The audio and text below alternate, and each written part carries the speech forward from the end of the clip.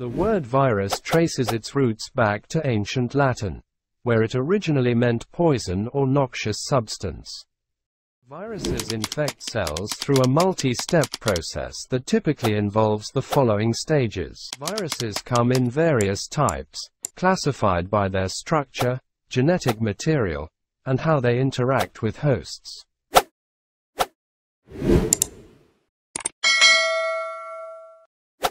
Welcome to our exploration of viruses, the tiny but powerful infectious agents that have fascinated scientists for centuries. In this video, we'll delve into the intricate structure of viruses and uncover their role in causing disease. The word virus traces its roots back to ancient Latin, where it originally meant poison or noxious substance. Viruses are tiny infectious agents that can only replicate inside the living cells of organisms. They are not considered living organisms themselves because they lack the ability to carry out metabolic processes or reproduce independently.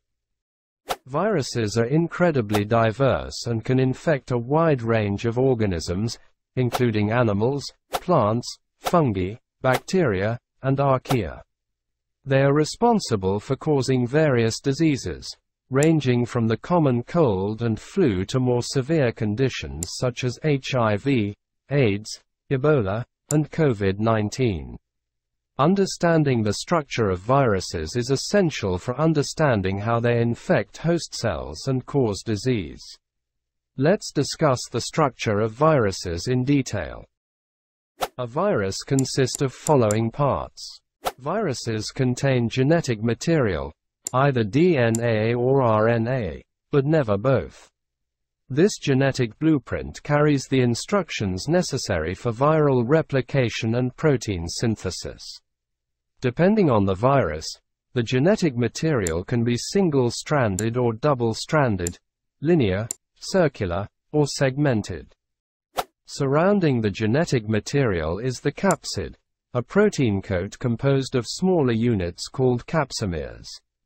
The capsid provides protection for the viral genome and helps deliver it into host cells during infection. Viruses exhibit various capsid shapes, including helical, icosahedral, or complex structures. Some viruses have an additional outer layer called an envelope, derived from the host cell's membrane. The envelope contains viral glycoproteins crucial for host cell recognition and attachment during infection. This outer layer can influence the virus's stability and infectivity. Viruses may encode additional structural proteins essential for viral replication, assembly, and interaction with host cells. These proteins play vital roles in the virus's life cycle and its ability to evade the host immune system. Viruses infect cells through a multi-step process that typically involves the following stages. The first step is attachment. Viruses target specific receptors on the surface of host cells, allowing them to attach with precision. Step 2 is entry. Once attached, the virus gains entry into the cell. This can happen through various mechanisms, such as direct fusion with the cell membrane or endocytosis. Then comes uncoating. The virus sheds its outer coat inside the cell, releasing its genetic material into its cytoplasm. Next step is replication and transcription. The viral genetic material hijacks the host cell's machinery to replicate and transcribe viral components, utilizing the cell's resources. The next step is assembly.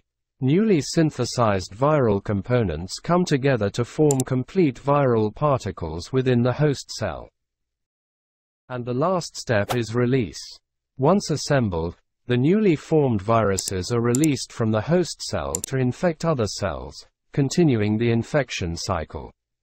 Viral replication is a fascinating process essential for the survival and spread of viruses. It can be broadly categorized into two main strategies: lytic replication and lysogenic replication. Let's delve into these strategies to understand how viruses operate. In lytic replication, the virus hijacks the host cell's machinery to produce new viral particles rapidly. The process involves attachment, entry, replication, assembly, and release.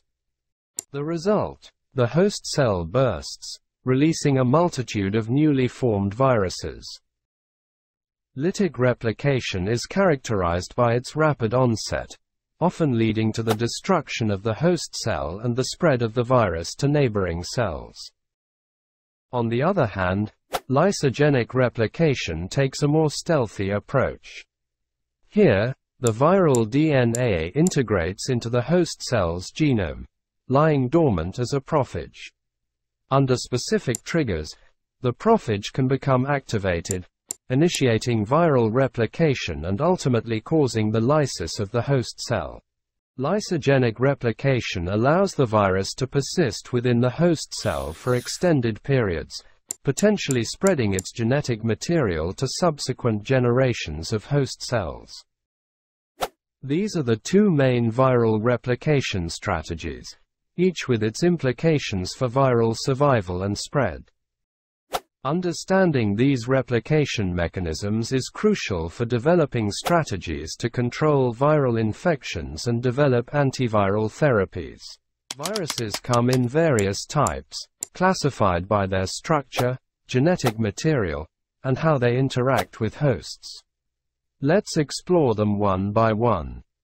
Viruses, the microscopic agents of infection, come in diverse types classified by their genetic material. First, we have DNA viruses, like herpes viruses and papillomaviruses, carrying their genetic information in the form of DNA. On the other hand, RNA viruses, such as influenza viruses and HIV, utilize RNA as their genetic blueprint. Beyond genetics, viruses also vary in their structural makeup. Some viruses sport an outer envelope composed of lipids, like influenza virus and HIV. Meanwhile, others lack this envelope, such as adenovirus and rhinovirus. Understanding a virus's host range sheds light on its infectivity. Certain viruses, like HIV and human herpes viruses, specialize in infecting humans exclusively. Conversely, zoonotic viruses, such as influenza viruses and Ebola virus, can leap between animals and humans. The mode of transmission plays a crucial role in a virus's spread. Respiratory viruses, like influenza viruses and rhinoviruses, hitch a ride on respiratory droplets. Others, like HIV and herpes simplex virus, are transmitted through intimate contact. Vector-borne viruses, such as dengue virus and Zika virus, rely on vectors like mosquitoes for transmission. Lastly, viruses can be categorized based on the diseases they cause. Some viruses, like HPV and hepatitis B virus, are notorious for their role in cancer development. Others target specific tissues, such as nerve cells with viruses like rabies virus, or cause severe symptoms like bleeding and organ failure with viruses like Ebola virus and dengue virus. Viruses, with their intricate classifications, remind us of the complex world of microbiology. Keep in mind that viruses can often overlap categories, and some may not fit neatly into one specific classification. Understanding the structure of viruses provides valuable insights into how they interact with host cells and cause disease. From the common cold to more severe conditions like COVID-19, viruses have a significant impact on human health. Thank you for joining us on this journey into the fascinating world of viruses. Stay curious, stay informed, and together, let's continue to explore the mysteries of the microscopic universe.